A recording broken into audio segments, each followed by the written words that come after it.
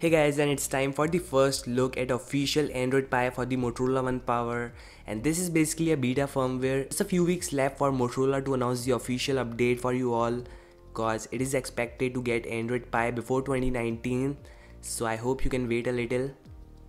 Okay, so let's take a look at all the new features that Google has added, Motorola has added, and at last we will talk about the performance and battery.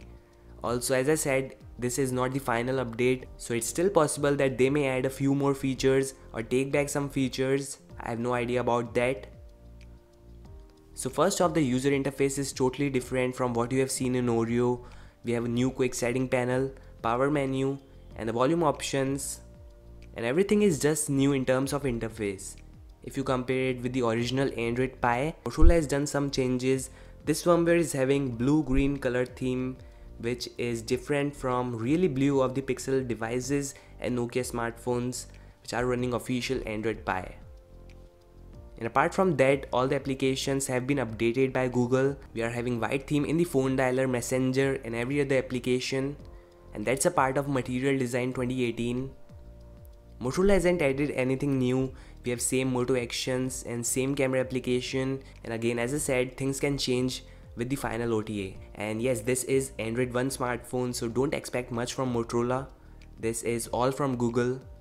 And yes, there you have the brand new settings with tons of new options. You are getting dark light theme selection menu, adaptive battery and brightness settings, and the system is using almost 10 gigs of storage after this update. There you have the gesture menu where you can just enable the swipe for navigation. And yeah, I'm not going deep into Android Pie specific features. There are tons of things to explore.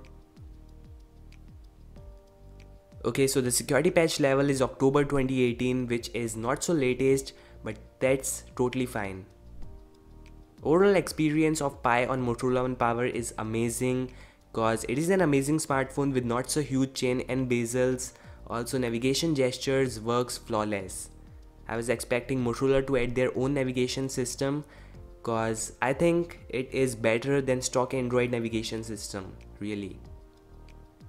Motorola promised during the launch event that they will add dual VoLTE with Android Pie, so just wait for the public OTA. I think they will definitely add this feature.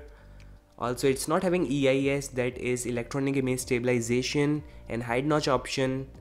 There is no information if Motorola is planning to add it or not.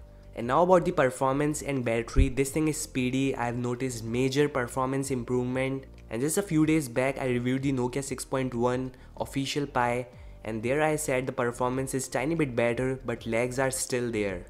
And that's not the case with Motorola. It's smooth, there are no lags or bugs, and despite the fact both Motorola and Nokia uses stock Android, the optimization is far better in Motorola as compared to Nokia. Nokia is way ahead when it comes to rolling out software update first. Yeah, not here for a comparison. Moving on, the battery life has been improved thanks to Android Pie battery tweaks. I won't say that there's a huge improvement in the battery life that you are going to notice, but definitely it is improved. And there is nothing new apart from the one I mentioned. Definitely I will be reviewing the full official firmware once it gets available, and I think this is the near final firmware I'm using right now, so it won't take long for Motorola to roll out the official public software. Thank you so much for watching this video. I hope you enjoyed it, and leave your thoughts in the below comment section. Don't forget to like, subscribe, and peace out.